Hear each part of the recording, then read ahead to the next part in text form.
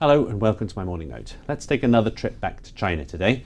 Obviously China's economic fortunes are critical to the rest of the world. They may well have helped to drive last week's very startling collapse in the price of gold. And if you look within China, it's very interesting to see how important the consumer has become. Within consumers, it's fascinating to see how important that great cohort of Chinese migrant workers have now become. Those are critical findings from some research that's been produced by China Confidential, the FT's China Research Service. With me now to discuss them is China Confidential's principal, James Kynge. James, thanks for coming on video once more. Let's start by taking a look at the underlying performance of the Chinese stock exchange since the nadir back in 2008. The yellow and green lines there show industrials and materials, the sectors that you might think would be the drivers, and they've barely done any better than stricken sectors on the edge of the Eurozone.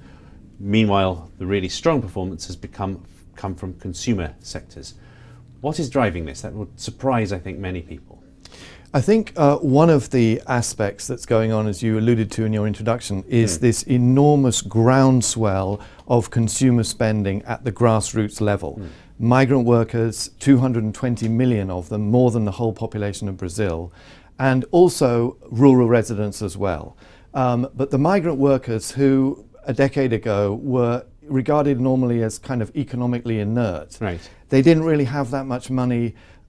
They couldn't really spend on a discretionary basis. This has now completely changed. It's changed even from 5 years ago. And what we have now is a very strong, potent consumer cohort among these 220 million migrant workers. Now, let's take a look at some charts to put this into context. First of all, according to this, Chinese migrant workers actually spend more, or the consumers spend more on consumption than the whole of Turkey or Indonesia, and are not necessarily so much smaller than the whole of India in terms of consumption.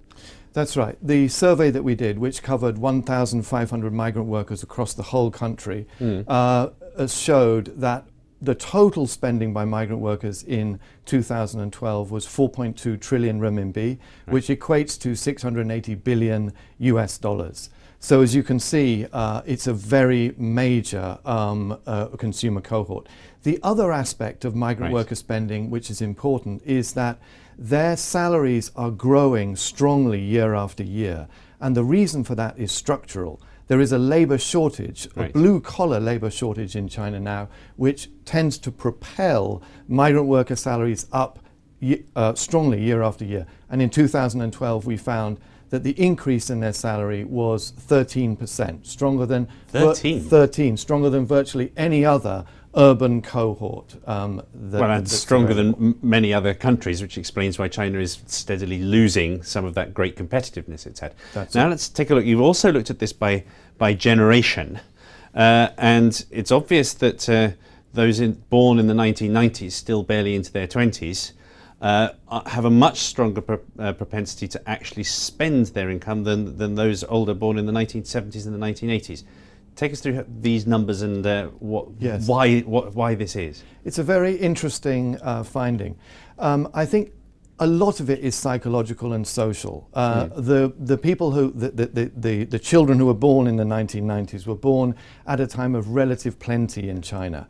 So they grew up in a much more consumerized world than children who were born in the 1970s, when money was very short and Chairman Mao was still in power. There really wasn't much consumer life going on at all. The last time I was in the relatively wealthy parts of Beijing and Shanghai, all the brands you could see were Western.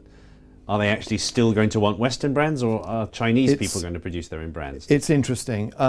Migrant worker taste is different from the higher echelons of the consumer cohorts in China.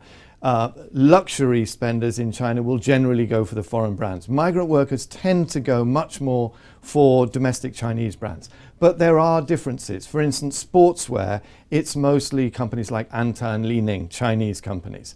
But in terms of fast food, the two leading brands for migrant workers are KFC and McDonald's. Maybe that's not such a surprise.